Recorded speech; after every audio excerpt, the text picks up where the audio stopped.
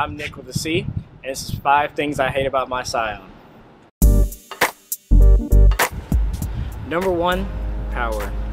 When it came out in 2012, this car only had 180 horses, and you can feel all 180 of them. It's not that impressive.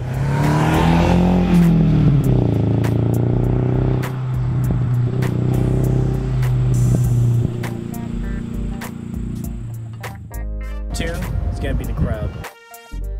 Everybody with pumpkin spice lattes drives this car.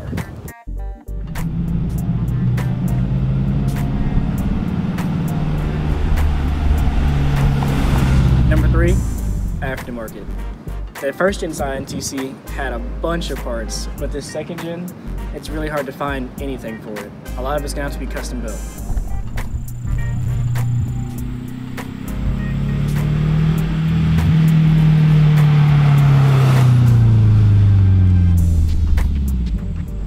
Number 4, other people. Everybody for some reason thinks this car is fast. It's not fast. You get Mustangs all day revving that shit, trying to get you from a stop, and you just want to chill out and make it somewhere on time.